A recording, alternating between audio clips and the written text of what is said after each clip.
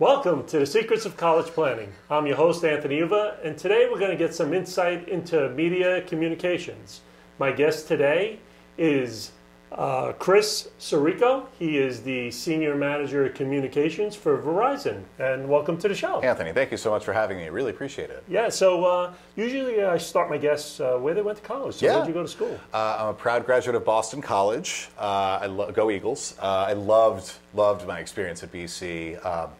English communication double major with a minor in journalism, and at the time I thought I really wanted to be a sports broadcaster because that was my big thing. I got introduced to the whole Flutie play, the famous play, and I was like, okay, well that school looks awesome, and then I went there and it's so great, and then I realized, okay, this is not exactly the path I think I want to take, and it's taken a few turns since then.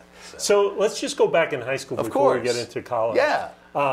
When did it all begin for you in high school? Was it freshman year of high school, senior year of high school? When did you start thinking about going to college? That's a great question. Well, I guess there are two different ways I could approach this. I always loved writing. So from a little kid, when I was a little kid, I would just write like these fictional stories about me and my friends doing all sorts of fun adventures and things like that. And I loved it. My teachers really kind of picked up on that and encouraged me to keep going down that path. And that's always been the one consistent in my life. So when I hit middle and high school, I'm the son of two retired public school teachers. Oh. So the value of education was instilled in me in a very young age. So they were the first in their families to go to college, I believe. So they respected it on multiple levels. And they knew that college was an exceptional opportunity, not for everyone, but but they were very happy to be able to provide that for me and my two older siblings. So my sister went to Fairfield University, where I almost went. I love Fairfield.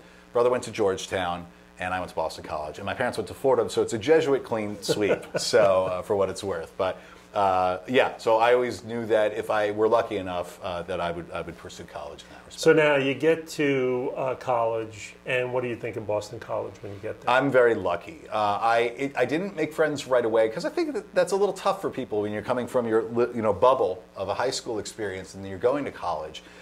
It was a little bit of a tough grind, and then I found I love to sing. So I found an a cappella group on campus, and I joined them, the Boston College Acoustics, still the best, of course, a co-ed group out of BC that was founded in 1993, so they just celebrated their 30th anniversary last year, and it was like my family away from my family, and they just were lovely, lovely people. I got to sing a little bit, and that sort of introduced me to all sorts of arts, exploration, community events, everything like that, and that was a ton of fun. I actually wound up going to sing the national anthem at Fenway Park, which is funny because I'm a Yankees fan, or a Yankees fan under my shirt that day, just to make sure everything was fine. But I loved it, and I was very lucky to have found my people right away when I got there. Great. So now you graduate college. Yes. How does one go from graduating college to becoming the Senior Manager of Communications at Verizon? That's a great, loaded question. Thankfully, we've got a few minutes to play with here. So I spent the first 17 years of my career as a journalist. So as I hinted at earlier, I thought, well, maybe I'll go into sports broadcasting. And then the more I thought about it, I was like, you know what? I love watching sports. I don't think I could talk about it 24/7. And it's also, like every other industry where everyone wants to do it, extremely competitive. Yeah, I'm not afraid of competitive, but I wanted to do something that I knew that I would love.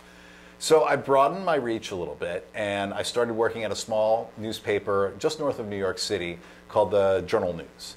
And that was my hometown newspaper. I started covering for my hometown for a weekly newspaper called Review Press. And I cut my teeth on everything. So I was basically a general assignment reporter. So late shifts, municipal board meetings, feature stories, you name it, I covered it. And it made me a much more well-rounded reporter and journalist in general, because there was nothing that I would not be assigned to. And at first, it was a real challenge. I actually barely had gotten my driver's license by the time I got my job. So the first couple of weeks while I was just waiting for all that paperwork to go through, my parents were actually driving me there. Have a good day at work. And I'm like, how old am I? But it all worked out. And then fast forward about 9 years, I started covering entertainment and lifestyle reporting, and I loved that. That was really my niche. And so for the second half of my journalism career, I really explored celebrities, television, music, film. I really loved covering that. And that was a tremendous part of my career that I loved dearly. But I don't have to tell anyone out there, it's a tough industry to stay in, and there's not a lot of stability in it anymore.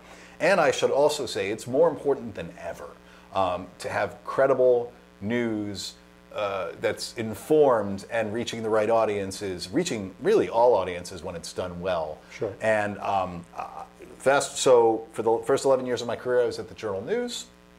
I got laid off there with a large group of people. And then I kind of found myself working in different places. I was a film reporter for about a year as a freelancer for the Daily News. I did a couple of features for Esquire, which I loved doing. I wrote for the Today Show for about 5 years as well as a freelancer. Really just sort of doing anything and everything, partially to kind of get by because I'm a hustler by nature. And journalism doesn't pay well. I mean, it's crucial for society, but it doesn't pay well. You don't do it. When my retired teachers are like, you're not making enough money. My parents who are retired teachers are like, you're not making enough money. That's usually a sign it's not a lucrative industry, but it's a passion-based one. So, to actually answer your question, I burned out on it. I got laid off again. I think I'd been laid off 3 or 4 times in my career. And for the last time when I had been laid off, I was like, you know what? I think I'm done with this. And that was a very tough decision for me to make at that stage of my career. I'm in my late 30s, by no means like retirement age, by no means done, but for anyone at any age to have to stop and start over and use those same skills in a different way, or maybe just completely start over, it's terrifying. Sure. So I spent a few years working as a freelance writer for tech companies. So I started with Google, a little place called Google. One of my coworkers at the last place where I worked as a journalist said, hey, can you take this complex stuff and make it interesting? I said, I don't know. He said, yes, you can. And he sent it my way for $75, which I was thrilled by. And also, like, the masthead of freelancing for Google is nice. Sure. That turned into a few more assignments. Then I started working for a place called Avado. And then fast forward a little bit, there's a full-time opportunity at Verizon that opens up. And my now wife, who was then my girlfriend, was like, you should really, look into this. And she works actually in brand at Verizon. So if you saw the new logo change recently, she actually worked on that campaign. So small world.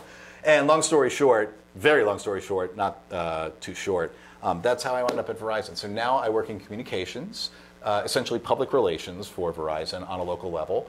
I work in the Atlantic North market, which is everything from the northern tip of Maine to DC Metro, and a little bit of Pennsylvania thrown in for good measure. 12 states and DC, wow. Covering everything from proactive campaigns to responding to media about anything and everything, whether it's a new cell tower, a rare outage. We try not to have them, but when we have them, we try to be ready with the right information. So now you do everything communications just for the Mid-Atlantic region?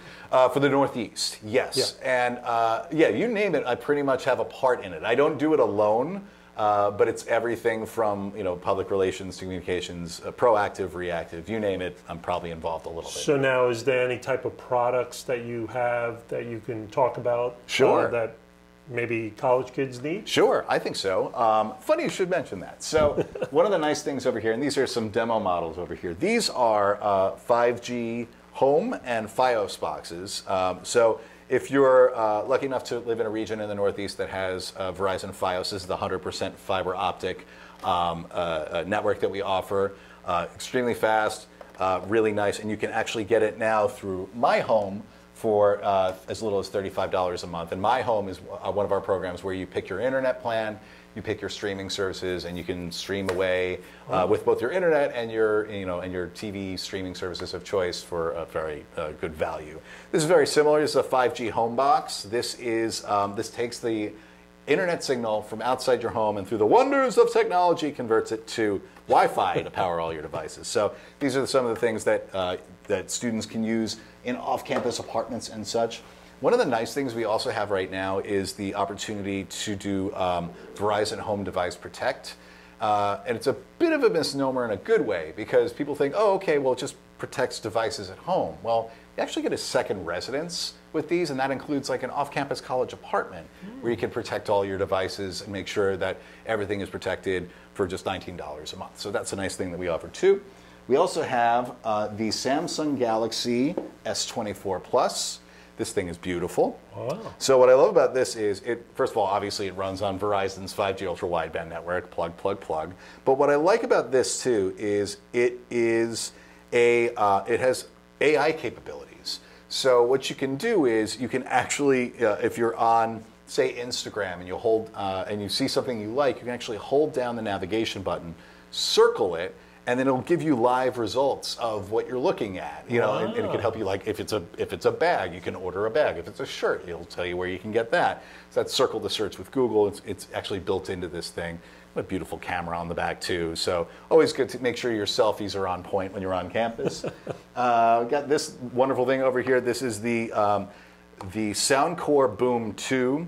I love the pretty colors on the side too, because they bump out with the bass when it starts playing. And you can get this for $30 off, because, you know, what's studying on campus? Well, a little bit of a study break. You can relax with this. And then last but not least, we've got some Ray-Ban Meta sunglasses here. There's a long list of reasons why this is cool, not just because it's a timeless style of the Wayfarers, but what's nice about them is you can actually you can say, hey Meta, take a picture, and it'll actually take a picture of using these little cameras over here. You can say, hey Meta, tell me about what I'm looking at right now, and it uses AI capabilities to tell you exactly what you're looking at. So technology comes a long way, and it's one of the reasons why Verizon is such a cool, fun place to work, because they go, oh, you know, it's internet. It's a lot more than that, as it turns out. Yeah. So those are a lot of the back-to-school items that we have right now that may be of interest to you. So now, is that part of your daily position of working in communications? Is some of these products? Yes, it's a great question. So basically, when we have promos and services, part of my job is to let people know, and we do that in a lot of different ways. It'll be like segments like this one, where we'll talk about it. So it's a very meta moment right now, but I'll do segments like these. I'll sometimes go on television stations proactively and say, hey, we've got, you know, a back to school segment coming up. Well, we'd love to talk about these gadgets. Sometimes it's the other way around. Sometimes if there's an outage and there's a local station that wants to reach out to us, I'll chat with our network team and I'll find out exactly what's going on, get back to the station with, you know, real-time results of what's going on. And so it's everything from promoting products and services to making sure that we're communicative about everything that's going on at Verizon. And so it's never the same day twice, I can assure you of that. So now, do you do college campus interviewing and things like that? Do you find kids on college campuses? That's a great question. I know we have recruiters. I can't imagine we wouldn't be on college campuses at select colleges for you know, career days and things like that. So we have a really incredible marketing team that works on those events to make sure that people know what we do and can sort of, you know, facilitate those connections. And we have recruiters as well in that department as well. Now, can students also do internships at Verizon? Yes, in fact, we love our interns at Verizon. We give them the mic. We have them highly featured these last few months on Inside Verizon, the Instagram handle Inside Verizon, and also on LinkedIn. We've given them the camera and the mic, and we've just let them sort of show us like what they're doing, where they're excelling, how their experience is shaping them in their careers. So we really, I think we only had we had a lot of applicants and only about 1% were selected to be interns. So it is competitive, really? But we put them to the best kind of work, and they seem to really love what they're doing. It's great. I was lucky to have a really good internship myself, but it was in a completely different field. I actually interned at Sports Illustrated in event marketing, which is sort of connected to what I'm doing now.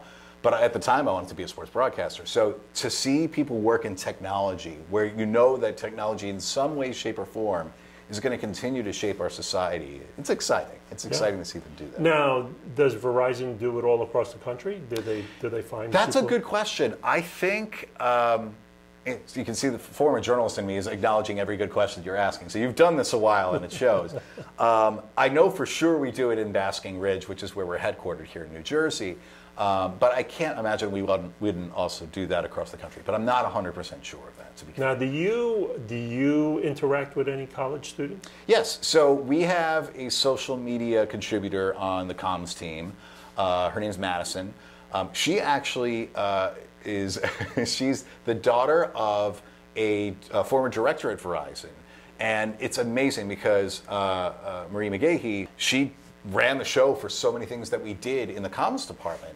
And so to see the next generation come in, and Madison is incredible at what she does. Like, she's got her own following on TikTok. She helped me with a recent video that I did talking about the planet alignment and how to best capture it on your phone. She came up with great ideas on the spot. So it's so invigorating to work with the next generation of tech pioneers who know how to attack it from ways that appeal to audiences that I no longer have like my finger on the pulse of. Like, she's on it and she's living it, and to be able to connect with people and ideas like that, that's exciting. That's really fun. So are they getting deep involved in the social media? Is that where Verizon's going? Yes, but it's not exclusive to that. I mean, we have people working with our network teams. We have people working with the consumer side of things. We have people working in the Verizon business side of things. So it's not just social media, and I don't want to put it that way because social media is arguably more important, more of a force than ever in that respect. Sure. But every facet of the business has interns represented at Verizon, and that's really cool too, because we're going to have to figure out ways to carry this well into the future. So if we can, integrate this experience with the future, we're in really good hands. So it's been really cool to see so many facets of the business. So if people want to get involved with Verizon, where do they go? Do they just go to Verizon.com? You can do it a few ways. What's nice is, so Verizon.com for all of your needs in general. But yes, I think it's Verizon.com/careers if you wanted to look into that vantage point. We have recruiters that are available on LinkedIn. LinkedIn is a great resource. That's how I happened to get the job there. I applied through LinkedIn and went through that process as well. And so there are a lot of traditional ways to do it in that respect. And Verizon has a ton of really great resources to help potential interns and employees connect with the careers of their future. Great. Well, we're coming to the end of our show. Okay. And usually I ask my guests, what advice you want to give to the parents and the kids that want to get into media communications, things of that sort at the college level? What advice do you want to give them? I think when I interned at Sports Illustrated, it was still relevant advice to what I do now. And then senior editor was just like, just do what you're doing and then bring people's attention to it organically. In other words, in my case, it was just right. And so he had actually recommended, instead of going to journalism school, which I could have done and it would have been fine, just work at a small weekly newspaper and get paid nominally, but get paid for it and do the same thing. So it's really the same advice no matter what your trajectory may be. It's just do it, or find the right people to help you do it.